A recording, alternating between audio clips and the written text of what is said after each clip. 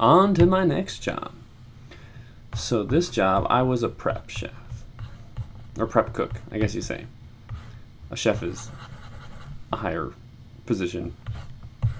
I get to cut vegetables all day and fruits and stuff. It's pretty fun. I like working with knives and stuff, and it's better than being a line cook because line cook has to make things to order. This one, I just make my quota for the day, put in little Tupperware bins, and then I'm done. I go home. Not too much to say about this, except there are a lot of cute girls, which is awesome. Got to flirt and stiff, and I enjoyed the kitchen environment. I quit just because I was moving to North Carolina, which is where I am at now, and so we're almost at my current status. So many jobs to sort through. It's ridiculous. So to North Carolina, Asheville. I never thought I would be in North Carolina. I never put any weight to the state at all. But this town is pretty awesome.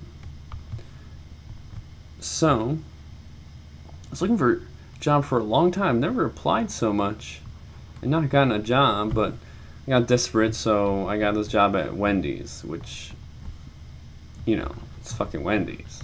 It's fast food. So I got to have first-hand experience at what it's like to flip burgers. Not just burgers anywhere, but at a fast food chain. And I have so much respect for these people now. Like, we go through a drive-through. That was supposed to be a car. I don't know what the hell happened. This is like a space car.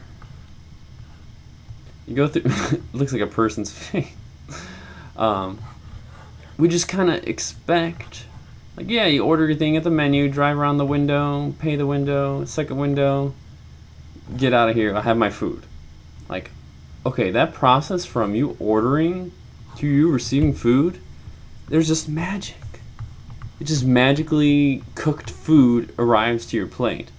And we kind of take it for granted. We kind of expect it, you know? Like, if you wait 2 minutes for your food, that's like a long time. We're like, what the fuck are these minimum wage people doing? Like, where's my fucking cheeseburger?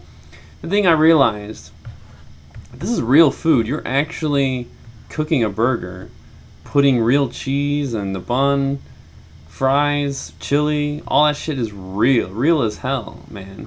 And yet it happens within like a few seconds. I think it's what, like 30 seconds or something like that. It probably comes out average.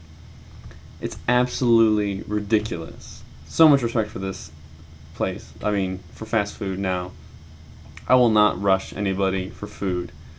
Well, I don't get fast food anyways, but we should all have respect for these people. I only worked one day. I was on the meat station. I thought it was kind of weird to like hold this bloody meat with your bare hands and like put it on the grill. The guy who was training me, I don't think was really strict with health code. I became super strict after working at Blackberry, or excuse me, at when I was a prep chef. Because I was so hands-on the food, I literally had to put my hands way in the food. That I became extremely strict with washing my hands, and anytime I touched anything that could have been somebody else touching, I washed my hands. And there was not this type of strictness here. In fact, a lot of places I worked at are nearly not very strict at all. You know, the place I was working at before wasn't very... I never saw anybody else washing their hands very much. But I did have to bring my own soap, because my hands are sensitive. So I just thought it was interesting, like, thinking this guy who, like, a marker fell off the table onto the ground. You know, he just, like, picks it up, puts it back, and later he's touching this meat. So this marker touched the fucking ground, which touched your shoes, which is now on the meat that somebody's putting right in their mouth without any hesitation. Like, that's like poop to mouth. That's fecal, I don't know, like, you know, like, yeah, it's hot oil. It probably will kill a lot of stuff, but any, like, actual debris could, in theory, possibly be on there. I don't know. Just food for thought. To think about what you're putting in your mouth. Yeah, it was, they timed you. They had like a little screen that had all like the seconds and stuff like that. Like, oh, it took 41 seconds, so you're in the yellow. That was a little too long. Like, fucking 41 seconds? Are you serious? What the fuck? Like, just the people's expectations for food. I don't know. You should really be patient. Just everybody, seriously. Just eat real food, eat real fresh food, and just be patient with your service people, please. Just, can you do that for me? Please? Thank you. So that was only one day. Because I also got a job at Les Toys Riz. They don't know how to do R's for some reason. This is an interesting job. I was a stalker person, like overnight stalking. And again, with the training, or lack thereof, it was like 2 minutes explanation of what my job entailed, and that was it. They're like, yeah, you put stuff on the shelf, yep, that's what you do, okay, now go do it. Just like, well, what about the process? Like, how do I know which aisle? What if something doesn't fit and stuff? There's just so many details. If somebody just did one for an example in front of me, I would have a lot more to work with, but they literally just throw you out there, which is such a trend in so many businesses. And how do you expect to get good quality work when you're not properly training your employees? But, you know, I'm competent. I can figure shit out, and I have figured my own ways and had to ask people questions sometimes. And, you know, there are a lot of new people all the time. There's a lot of turnover. So you have people who don't know what they're doing, so they fuck shit up. You know, they hide stuff behind other things. You know, you just want to get the product out of your little, you know, you're given a huge amount of it, and it looks like you're productive if all that shit is gone. So you just they find any way they can to make that shit disappear, basically. So it just is nasty. And basically, another aspect is that the system, computer system, so it basically tells you it wants a certain amount on the shelves, and if there's not enough, you know, if it's not on the shelf, the box is in theory in the back, in the, you know, the big shelves in the back.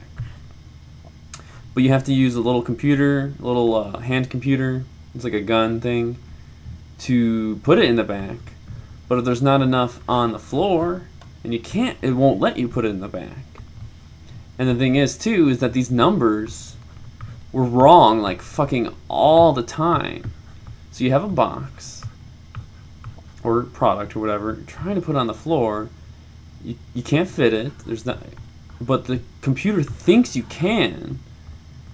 And so it just kind of goes back and forth, because you kind of pile things. You always do this not one at a time, but in piles. So you have a pile of stuff that's supposed to go on the floor, and somebody else is trying to put it on the floor, but they can't, so it goes back. Obviously, you can see that there's a loop here, and that happens a lot. And basically, the whole back room is just full of shit. It's an absolute clusterfuck. There's just piles of stuff. Just, you can't even move anything anywhere because nothing is being properly processed at all. And to add upon that, they ship in enormous amounts of stuff that we have to get out of the truck right away. So you just pile that in the floor in the middle of somewhere, and there's not enough people. They don't hire enough people, and so you can't bring enough of it out, and then the system is against you. And to put that all, to add upon all that, the general manager is like, oh, we need to have this done by today. Like, all this stuff that's out here, it's in a giant pile, you need to have that done by today. Like, you have to. But I'm like, that's literally not possible. Even if we had 4 times as many people, we couldn't even accomplish that, what you're asking us to do. Unreasonable demands. Unreasonable. How can you even just It's horrible. Absolutely horrible. Talk about stress. Talk about not being able to do your job. That's what I keep talking about. That's my theme. So I quit that place. And now we're all the way to current time. My current job. Work at the Hyatt. I am a night auditor.